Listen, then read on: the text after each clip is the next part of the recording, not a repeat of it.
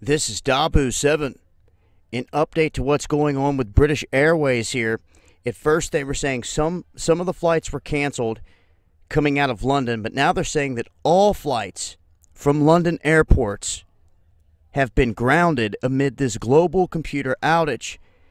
They're not stating exactly what's happened here, but they're saying that there's been a worldwide IT crash in regards to British Airways. Now, so far, I'm not seeing this affect any other airlines at the moment. I'm not sure if this is something that's just affecting British Airways across the board, if it's something internal, if they've been attacked, cyber attack, something of that nature, or just a glitch.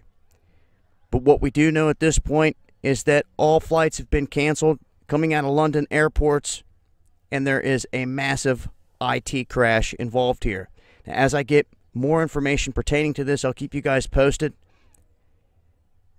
If it spreads any further, I'll keep you guys updated with what's going on. Make sure to follow me on Twitter, at Dabu7 on Twitter for the latest updates. I'll leave a link below. Peace.